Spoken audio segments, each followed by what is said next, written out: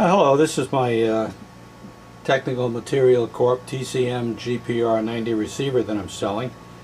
It's, as you can see in the picture and some still shots I have included also with this ad. It's extremely clean. The front panel has no rust, no marks, no wear patterns, and it's in really excellent shape. The overall cabinet is in really great shape. The receiver works well from broadcast band all the way up through 10 meters. Currently this is on 10 meters. We're copying a 1 microvolt signal, which a lot of receivers this age don't come close to copying. And that's being supplied by my HP signal generator, which is right here. And you can see it's on the 1 microvolt scale. And the meter is up there at 1 microvolt. So that's the signal level that we're feeding into this receiver.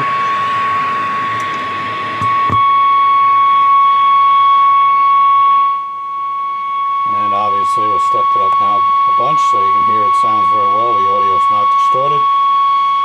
There's really no issues with this at all.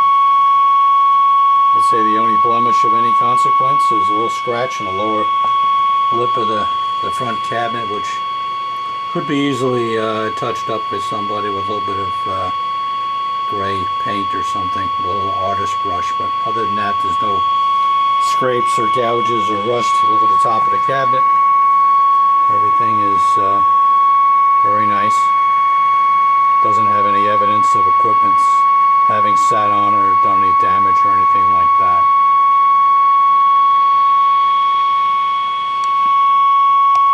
I'm going to switch bands. We'll go down to a lower band and just show you that it works fine on the lower bands also, not just 10 meters, but usually 10 meters for these older receivers is more or less the worst case. So we're going to swap bands now and we'll be right back.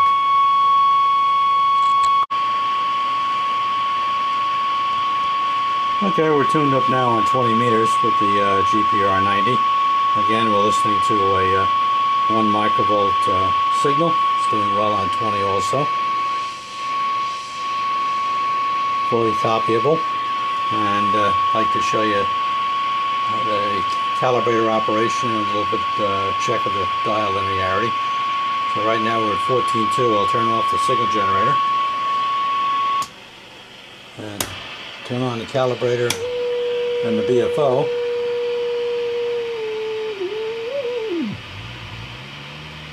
Well, you can see the dial's right on 14.2. I'll zoom in so maybe we can get a better shot of that.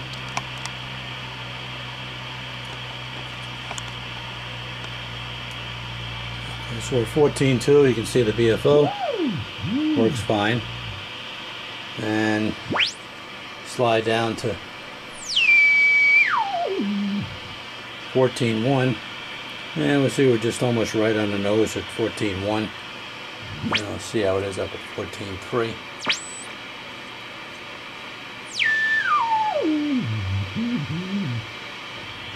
And we're pretty close on 14.3, maybe a few kilohertz high on dial accuracy, which for again for these receivers are really excellent. You feel good all over kind of massage. Well, listening now on 20 meters. I just had no AM on 20 today, so just listening to some single sideband conversations, and you know, it does pretty good on SSB. Fine-tune the BFO and vary the RF gain control to control your volume and leave the audio gain pretty much all the way up. I have also said to him that he should sell t-shirts. It's a normal mode for these older receivers on single sideband or CW for that fact. But you know, it works pretty good up here also in the SSB mode. I'm going to go and see if I can find some AM someplace. United States government. In only 5 minutes a day. Welcome to this edition of Chime Studio. Okay, we're now listening at 40 meters. There's nobody on AM here yet on 40 or 75. It's 5 o'clock local time here. But we have the Chinese broadcast, which is on 40 meters, just about 72, 85 or so. And of course, they're coming in pretty good. We a little numbness when we're trying to work on 72.95, but they're here coming in loud and clear, and there's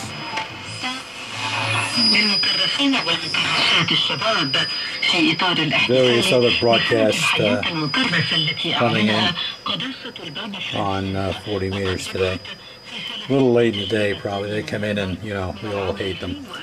So we'll go see if we can find some amateur AM. Okay, now we're listening to the AM broadcast band. For anybody that might be looking to use this receiver, it's a little broadcast band DX listening. Show you it's the lowest scale on the dial there. Right now we're listening to 810 GY, which is a strong local station. Fully understand the HARP guidelines. It's 900. It's a 1940s oldies station. He's only a 1 kilowatt station, so.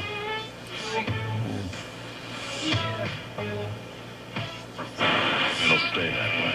Because with over 400,000. That's 980 AM. It's a local sports radio station, but you can see the dial accuracy is right on, and it works real nice on AM.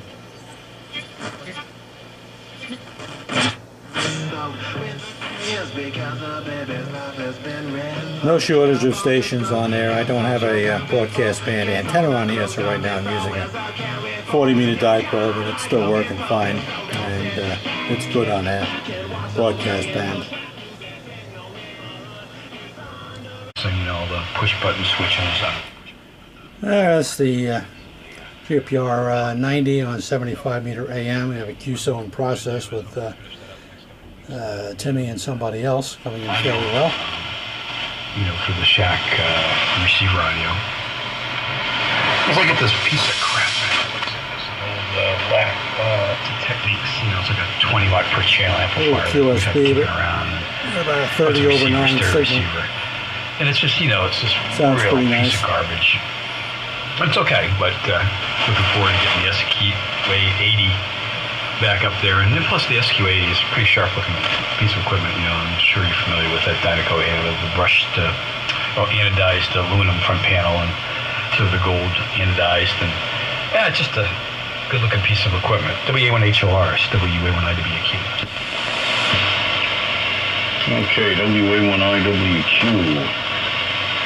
This is WA1HOR. So it's working fairly well. Is that the one that's...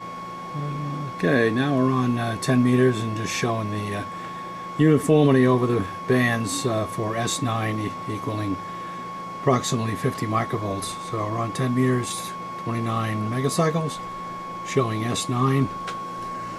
And we're on the 100 microvolt range. And dial back to 50 microvolts output. And we'll jump down now to 20 meters and then down to like 160. Okay, now we're on 20 meters, 14.2, reading just a few dB over S9. The same attenuator, coarse attenuation, and frequency of 14.2, and showing about 48 microvolts.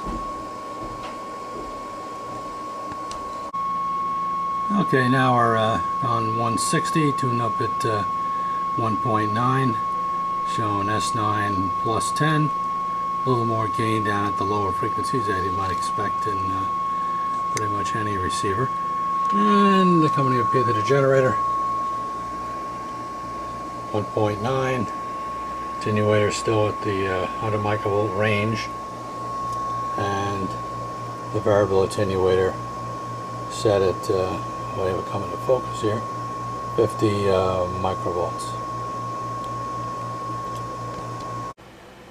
And what I'd like to show now is the fact that the crystal filter null adjustment works, phasing control, just like it's supposed to.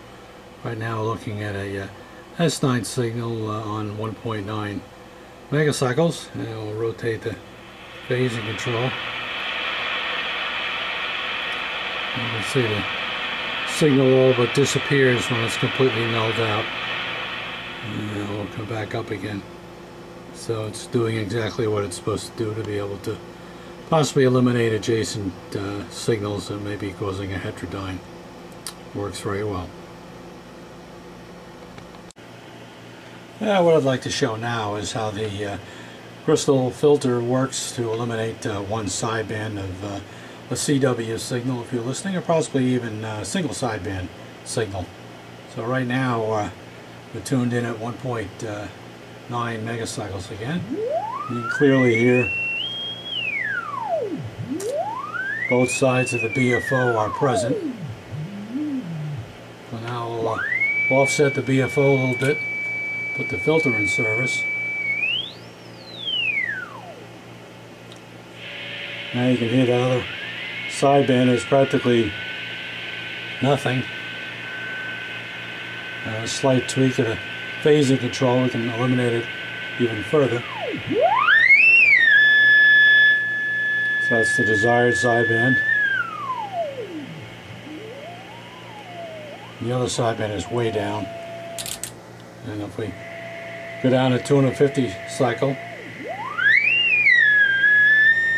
it's even more pronounced. It's way down.